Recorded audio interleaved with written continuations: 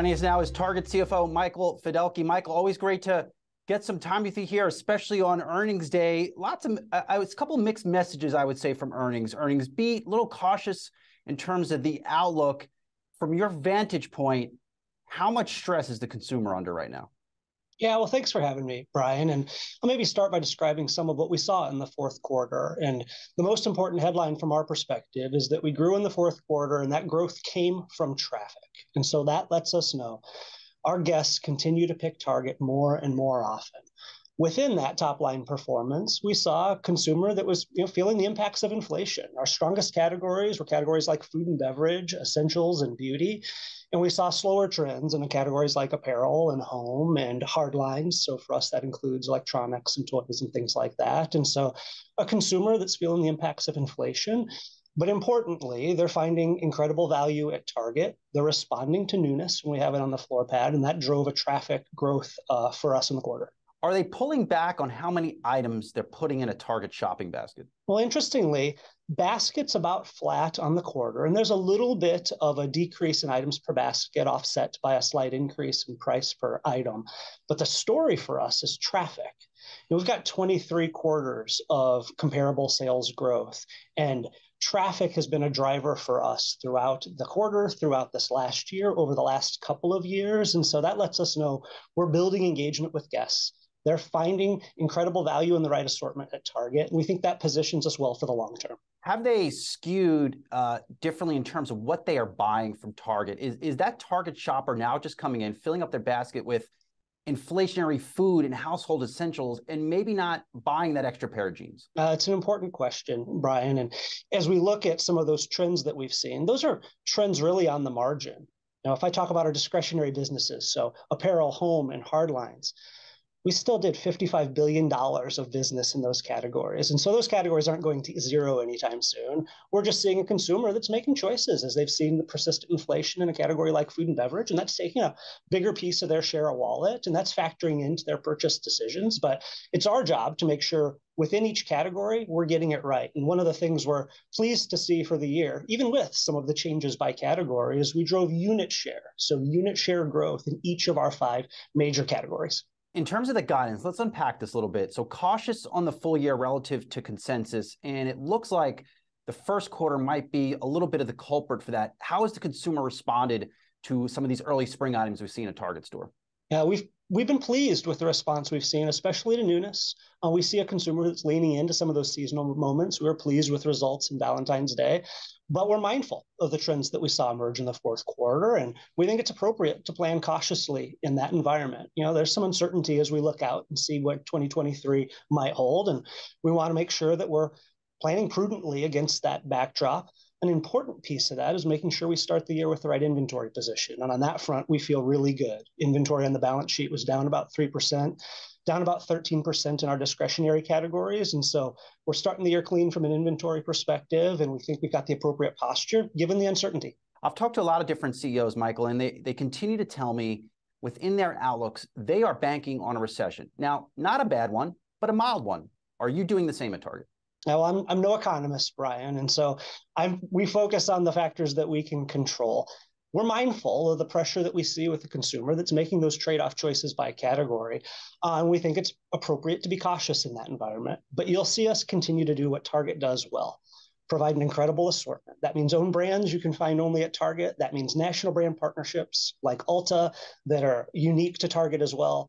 That means providing an easy shopping experience.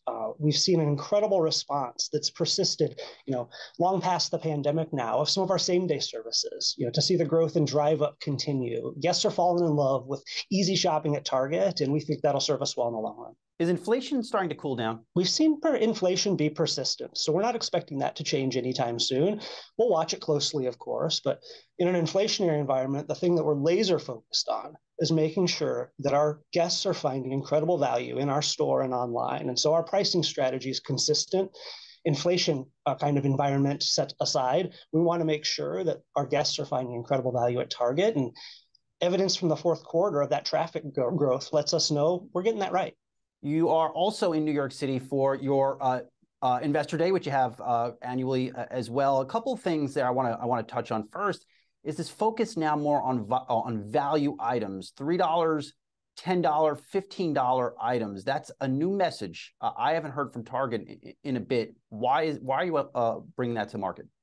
Yeah, we know we're at our best when we keep things simple for the consumer. And so by highlighting those key price points and making sure that the products the guests find at those price points are incredible value, we think that will serve us well and continue to reinforce the great value that guests do find on our shelves and online. In an environment where consumers are still dealing with high levels of inflation, Michael, do you feel as though Target is getting a bad rap in terms of value perception, that you have to come out here and now offer these greater number of opening price points? Well, the thing that we see is guests turning to Target more and more often. That traffic growth is a good sign to us that we're getting it right in aggregate, and we're mindful of the trends that are changing by category. It's important to highlight value with the price points examples that you just described, but it's also important that we keep the Target in newness on the floor pad and the things that surprise and delight our guests, that affordable joy you can only find at Target. That's a big part of who we are, and that'll continue.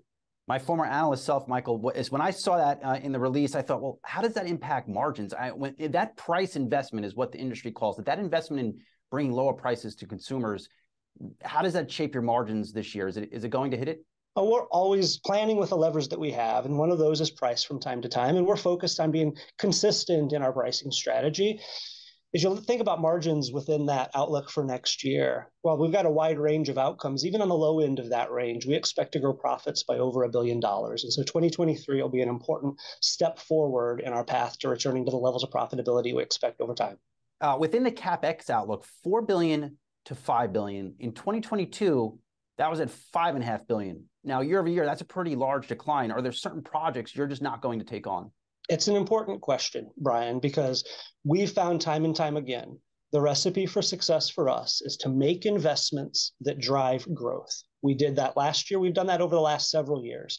At $4 to $5 billion of CapEx investment, that still ranks in the top handful of years of CapEx investment in the company's history. And so we'll continue to invest in projects we're excited about. And that includes new stores. We expect to open around 20 new stores in neighborhoods that don't have a Target today.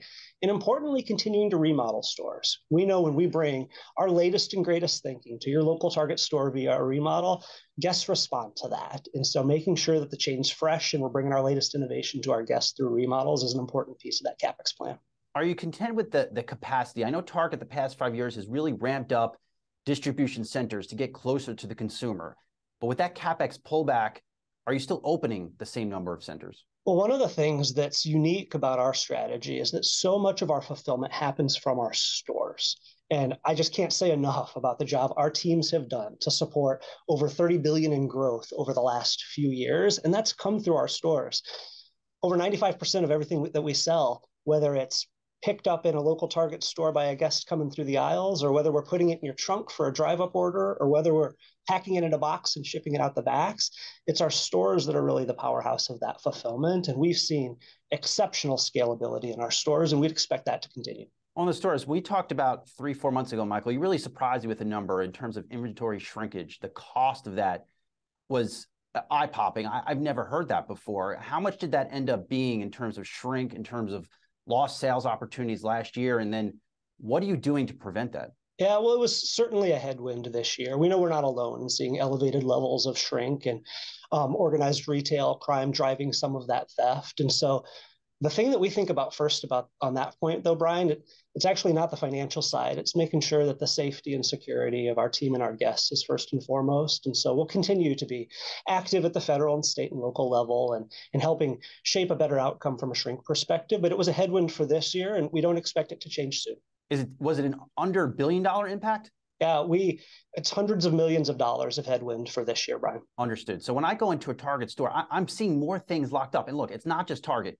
It's your competitors too as well. Is that just the new reality retailers are facing? That's a merchandise presentation choice that we'll make in some stores when it's appropriate. But the thing that we're focused on mostly is making sure that our team and our guests are safe. And we'll continue to work that challenge over the year to come. All right. Well, good luck on your Investor Day, earnings, you name it. Always great to get some time with you. Target CFO Michael Fiddelke. Appreciate it. Thanks for having me.